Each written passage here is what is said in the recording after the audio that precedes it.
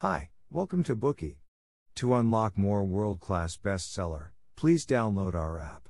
Just search for BOOKEY at Apple Store or Google Play.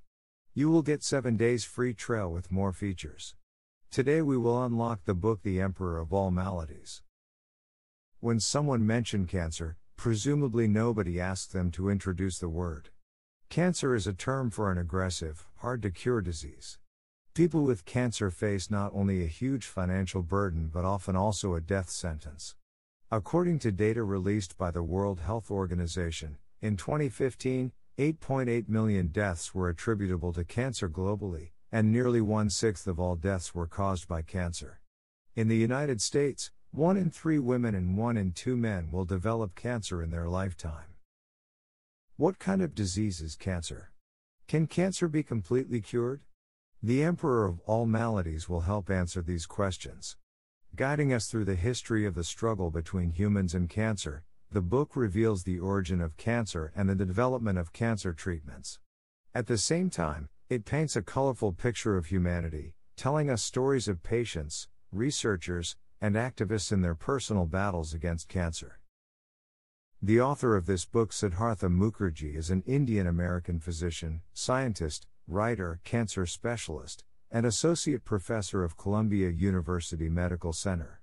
He wrote this book to answer a question asked by his patient, who was battling a severe abdominal cancer. Her cancer had relapsed and she had to go through another treatment.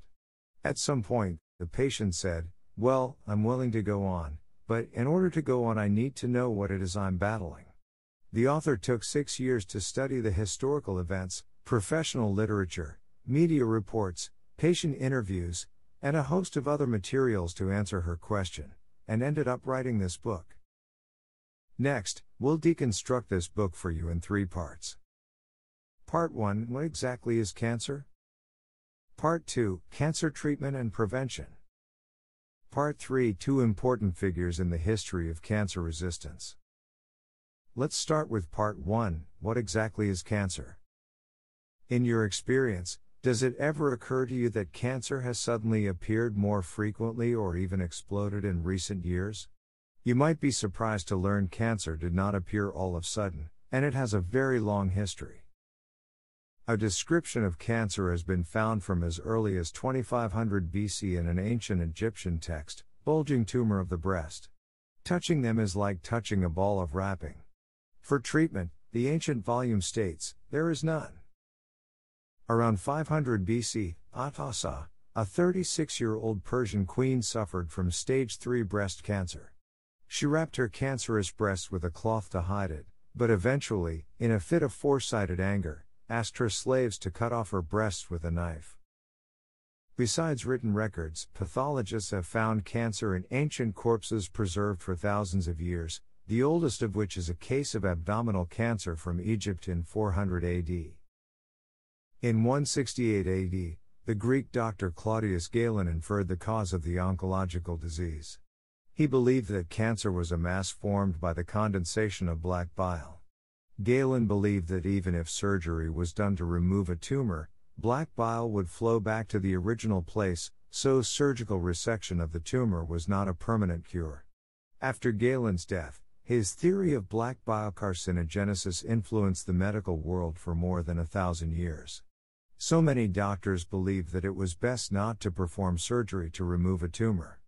To some extent, Galen inadvertently did a good deed for later generations, because his medical conditions were primitive at that time. With rusty scalpels and absence of anesthetics and antibiotics, surgery often endangered the patient's life.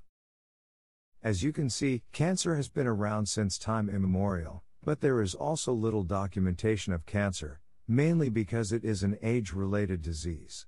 The higher the age of a person, the higher the probability of getting cancer. In ancient times, the average life expectancy of humans was short, and they were also threatened by diseases, such as plague, smallpox, cholera, and tuberculosis, which meant that people often died before they got cancer. And even when they got cancer, it was often accompanied by the onset of various other diseases which obscured the presence of cancer. In the 19th century, the discovery and spread of antibiotics changed the face of public health and disease treatment. The incidence of diseases such as typhoid fever, tuberculosis, and smallpox was decreasing, but the number of deaths from cancer climbed. In the United States, from 1900 to 1916, the mortality rate of cancer increased by 29.8%, slightly higher than that of tuberculosis. By 1926, cancer had become the second most common cause of death in the United States, after heart disease. People often attribute the cause of cancer to the transition of civilization, and it is believed that the rush and disorder of modern life stimulate pathological changes in the body. But actually, it is the advancement of civilization that prolongs people's lifespan, and thus exposes cancer. With the surge in the incidence of cancer, people began to study the pathogenesis of the disease. In the 1850s, most scientists believed that cancer was the inflammatory response of the immune system to a damaged tissue, which caused cells to proliferate and led to the generation of malignant cells. For example, the death of a patient with leukemia was attributed to an abscess or infection by doctors. It was pathologist David Paul von Hansemann who first saw that chromosomes in cancer cells had abnormal shape, unlike those in normal cells. He then proposed that the real aberration occurred on the structure of the chromosomes inside cancer cells, suggesting that it was the cancer cells themselves that caused the problem. But von Hansemann could not prove whether the abnormal shape of the chromosomes were the cause or effect of cancer. Following this, Théodore Boveri carried out an experiment on urchin eggs, and observed cells that had abnormal chromosomes failed to develop.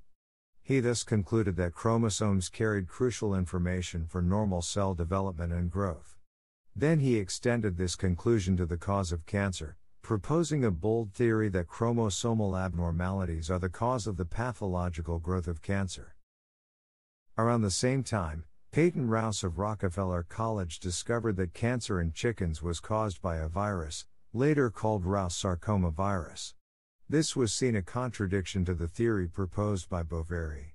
Viruses are pathogens, foreign invaders, while chromosomes are internal entities of the human body. Surely these two opposing entities could not be the cause of the same disease. As such, at the beginning of the 20th century, scientists' views on the mechanism of cancer still wobbled between viruses and chromosomes. Before all the dispute about the origin of cancer, in the 1860s, Gregor Mendel had published his P-experiment inheritance theory.